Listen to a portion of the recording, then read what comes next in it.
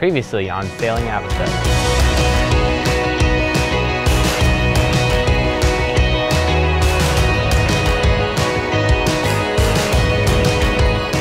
After a long month of curveballs in the boatyard, we were finally seeing the light at the end of the tunnel. The sanding was done, the blisters repaired, the rudder reinstalled. This video shows our final moments in the boatyard, but just because we splashed doesn't mean the work ends there. Today is the last day that I will be sanding. You can see I have all this brown fairing compound on all of our blisters. It's been a while since we talked actually, but our top sides are completely 100% done. They're painted and they look beautiful. So I couldn't be happier. Not that I don't love using this thing right here, but I'm pretty tired of it. So anyways, today I just want to let you know and show you actually that it's a good day, it's a special day. It's the last day for sanding.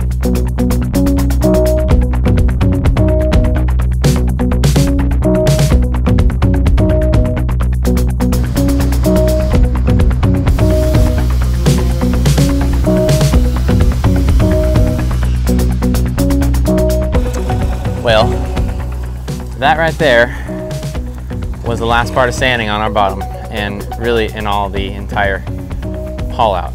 So, booyah baby, I'm done with the sander.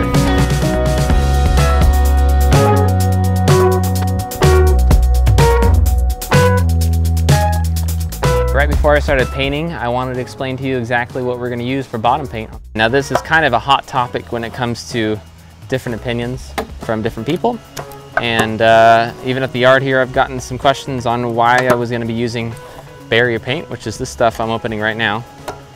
Barrier paint basically is a two-part epoxy film that you're going to put on the outside of your hull that protects the non-epoxy, meaning the rest of your boat is laid up with a ISO or a polyester resin. Especially in our era of boat, ours is made in 1979, we are in kind of that hot spot for getting really bad blisters, which is exactly what you guys have seen us fix the past month and a half. On Avocet, we have a few thousand blisters, and the whole idea behind this haul out was really to get the bottom of the boat as dry as possible, pop all of the blisters that we saw, relieve all that pressure, and then again, let the boat sit for as long as possible. In a perfect world, we would have sat here for probably 6 months to a year, and that would have gave the hull the best chance at getting as dry as possible before we put on this stuff and seal it up. So we let it sit for about 2 months, and the whole hull is really dry. The laminate dried out really well actually. I'm very pleased with how it looks.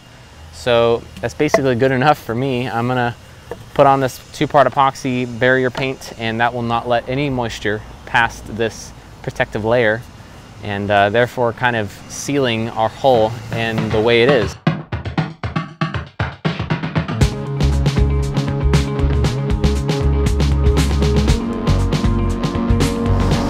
Man, it's nice to have your boat looking like one, solid color again.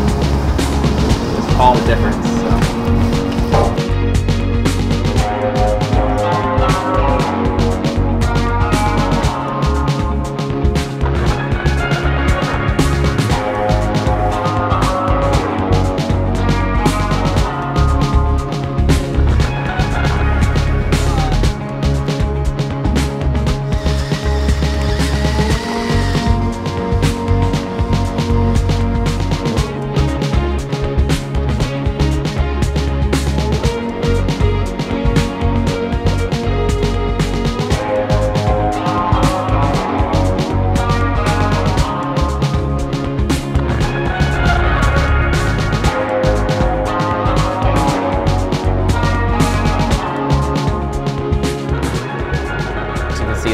Is all done.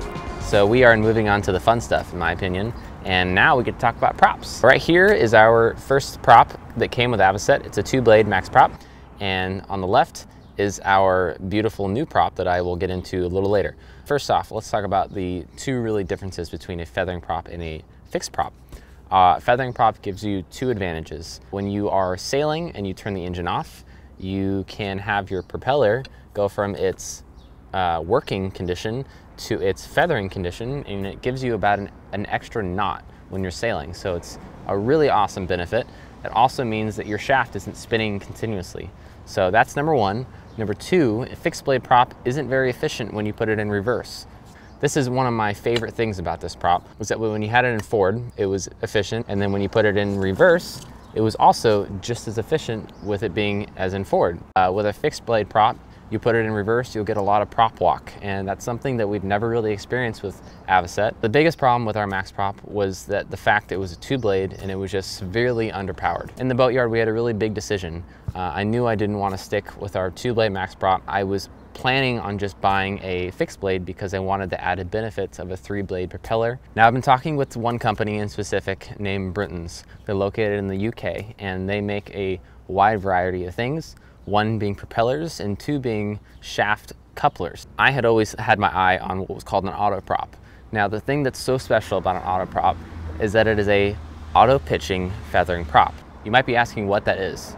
All propellers, every single one ever made, there's a set pitch, or there's at least a pitch that you can manipulate. Like our max prop right here, you can change the pitch of this propeller. You can't do it, you know, seamlessly, but you can go in there and you can actually change the pitch of the propeller, meaning that you can change the degree of which these blades are cutting through the water. So if you want more pitch, it's gonna bite more, but only at lower RPMs of the engine.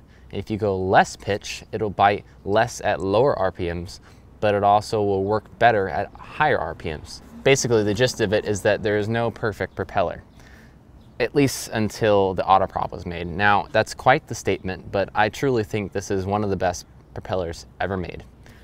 One simple fact of why that is that this is an auto pitching prop. The beauty behind that is that in any RPM the engine is in, it is giving the optimal amount of pitch. I couldn't be more excited to have this on Avocet. I can't wait to see how it performs in the water. And that's just about it when it comes to prop talk. Unfortunately, we do have to paint this work of art. It hurts me more than anybody to say that. But there's really 2 options when it comes to painting props. There is Prop Speed. It's an awesome product, although it's extremely expensive. So the cheap man's way out of it, and recommended not only the yard, but my brother, is Rust-Oleum's zinc paint. Now, what this does is basically the same thing as your zinc anodes. Pells corrosion and just kind of does the best it can. This is our first time using it, so we'll see how it works. I don't really know.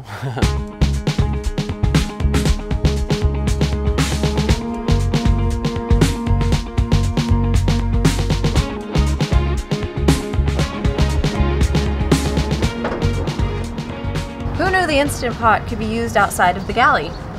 What's inside the Instant Pot cooking is our barrier paint. We just have to finish off the patches since there's about 1, 2, 3, 4, 8. There's 8 patches left, and we don't have a whole lot of barrier paint, and due to the circumstances, it's kind of hard to get materials right now. So Chris came up with the idea to boil the barrier paint so we can get it really thin and make it last as long as possible. However, we didn't have a pot big enough, so fortunately our Instant Pot fits the paint perfectly, and we're gonna try it out. Many of these great ideas that I come up with, they are usually after a talk with my brother, so I'll give him the credit on this one. This was a good idea, John. Heating it up, it's going on a lot thinner, which is awesome. So we're totally gonna make it. I just did the other side and I barely used any. So I'll go right back on top of it. Like I said, this stuff over here is already dry, what I've left. So it's curing within almost seconds actually. So anyways, it's working out well. Last part of gray on our boat we'll ever see, hopefully.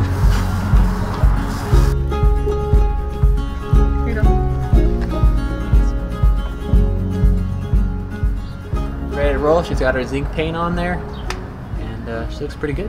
Position it's in right now, this is it feathering, which is great because that means when we're sailing it's in this position, which gives us more efficiency since there's no resistance. But when it's in this position, this is reverse. And then when it goes a full 360 the other direction, that's our forward.